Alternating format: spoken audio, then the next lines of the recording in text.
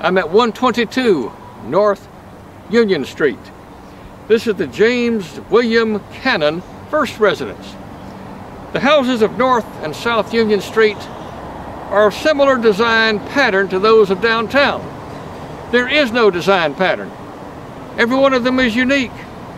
And this one was built sometime before 1885. That's all we know.